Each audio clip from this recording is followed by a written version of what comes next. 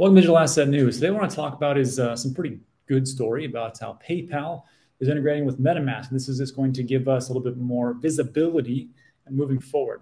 Also, I'm going to show you a Metamask example on my personal phone and show you exactly how this is going to work as you're able to buy crypto through your PayPal account using Metamask. Also, I want to talk about, not to beat a dead horse, but there's some more worries about Binance. And of course, you know my position on that, don't leave anything on exchanges. And lastly, we're going to talk about how FTX used your funds to funnel that into a secret account that has around $8 billion into it. So now I think we know where the money's going. Before we get into all that, let's just take a look at what's going on with the markets, and Bitcoin is down. I do this because I would like to show you the Satoshis to USD converter. Just so you know, you don't have to buy a full Bitcoin. Tell your friends, tell your family, all those things.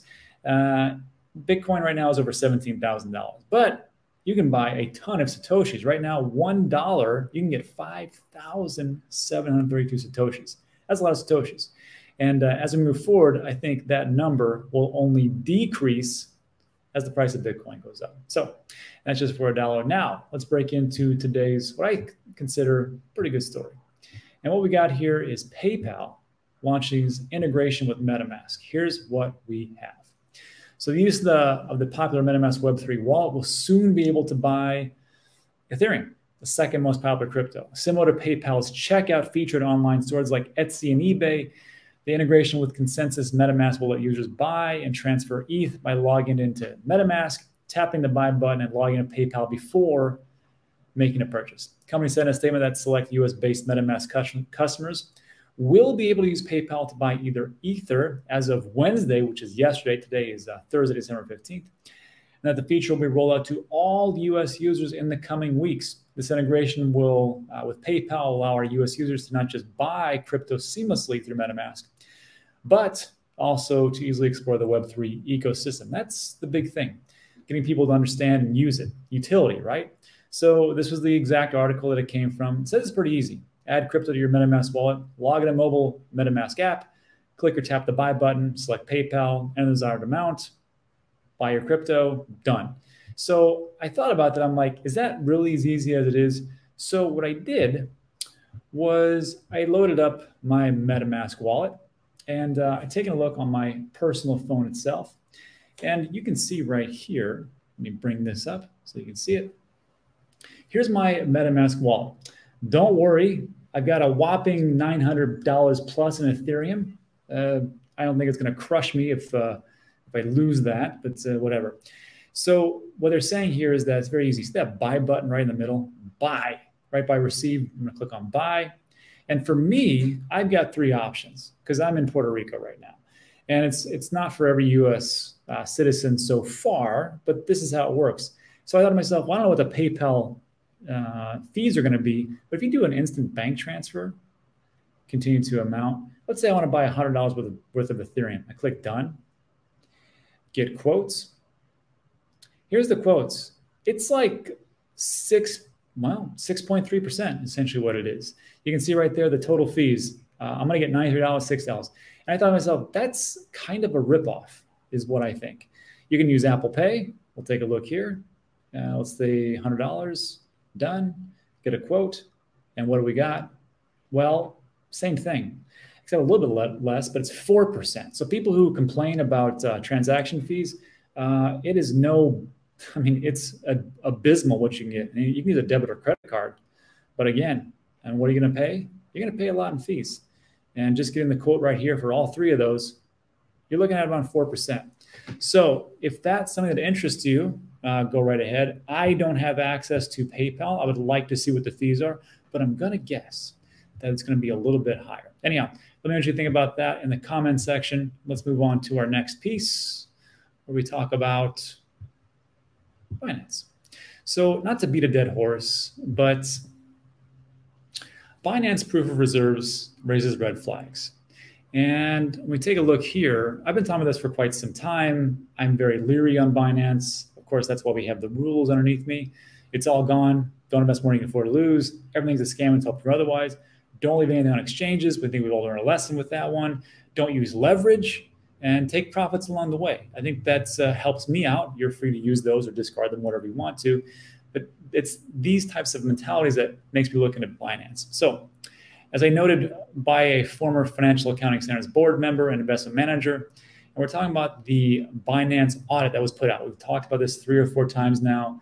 At first it looked good, but now we can take a look at liabilities. Liabilities are put out there, but the wording was a bit off, and it's just not as transparent as you'd like it to be. But it's according to the standard board member financials, it lacks information related to the quality of internal controls and how Binance's system liquidates assets to cover margin loans. Another red flag, lack of information about Binance's corporate structure. I didn't know this, but Binance's chief strategy officer, Patrick Hillman, was unable to name Binance's parent company, as Binance has been going through a corporate reorganization for almost 2 years.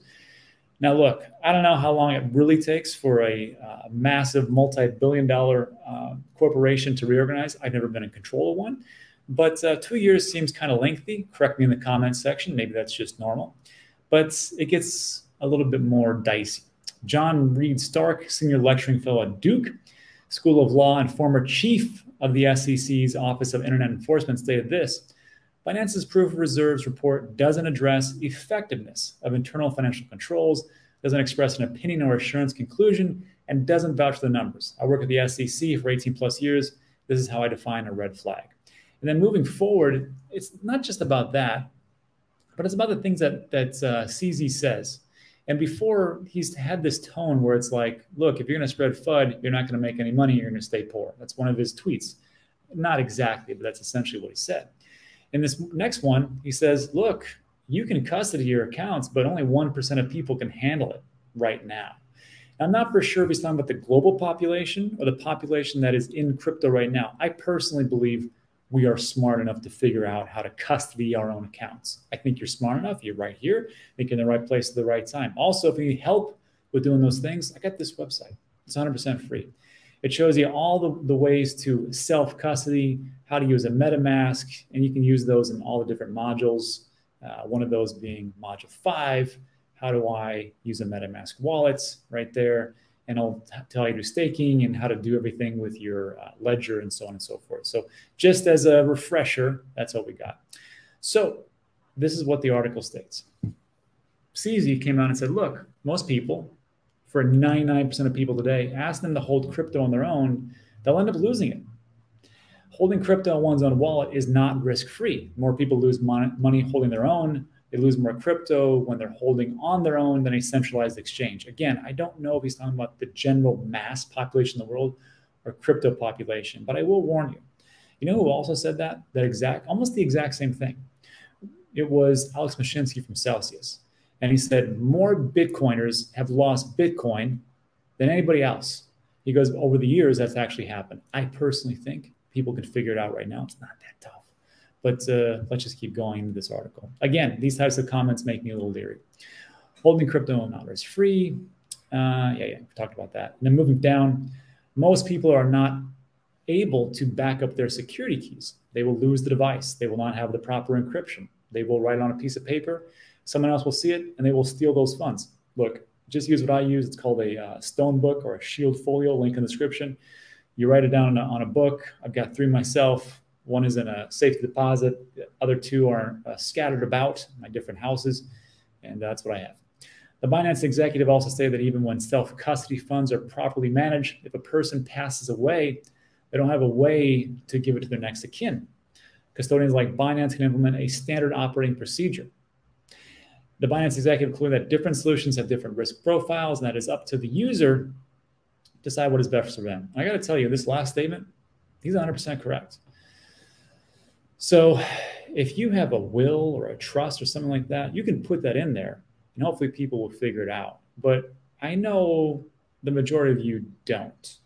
You don't have a will or a trust right now to do these things, to transfer over to the next people. But look, I mean, anybody can go any day. So what I'm going to do is I'm going to bring in a local attorney here who deals with wills and trusts, and he's going to come in here, hopefully do a live session, and we're going to answer some of your questions about how to do those wills, how to do those trusts, and move forward. Because I personally believe it's important that we plan now instead of planning at the very end when something happens, we walk across the street, hit by a bus, something else that goes about.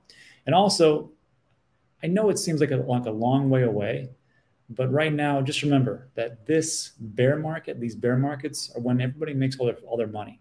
It's not in the bull market. It's not like when you're buying Solana at $200 plus. It's when you're buying that at $10 or whatever else it is. It's not when you're buying Cardano at almost $3. It's when you're buying Cardano at 6, 7, 8 cents. That's what I did in 2017 or 18, excuse me. Worked out pretty well. So think about these things. Think about the here and now and go from there. And lastly, just to talk about a little FTX news. FTX was caught depositing $8 billion of customer money into secret accounts. So my wife sent this to me this morning. And she tells me right here, she goes, I told you that money is somewhere and someone's going to be very rich. And she's exactly correct. So where did the money go? Well, it's been funneled all over the place. In a move to make sure the hedge fund assets were never sold off, FTX began to have issues and engineers secretly changed software code in the FTX system. The software would have sold all Alameda Research assets, just like any other companies that were owned. In the case of FTX filing for bankruptcy, that would have happened. FTX exchange code was tweaked in the mid-2020s, to make sure Alameda Research was protected from an automatic sell-off of assets if the hedge fund was losing too much of borrowed money. There were two ways the Bankman-Fried diverted funds. One was the exemption from auto liquidation in the software code, allowed Alameda to constantly increase its line of credit. I think most of us know about this. This eventually grew to tens of billions of dollars, becoming in effect limitless. The second way, it's most important, diverted funds was through the $8 billion in traditional money that was sent to secret Alameda-controlled bank accounts. That meant Alameda had no liability because the accounts were never listed on the FTX exchange, which again makes me very leery about these audits that are coming about. So right now, you can see that there is funds and they are in different bank accounts. And the question is, when do we get that money back? So that is it for today. So look, if you liked today's video, give it a thumbs up, consider subscribing. A lot of things to talk about are time sensitive. That is it for today. Thanks so much for stopping by. Appreciate you. And I'll see you on the next one. Adios.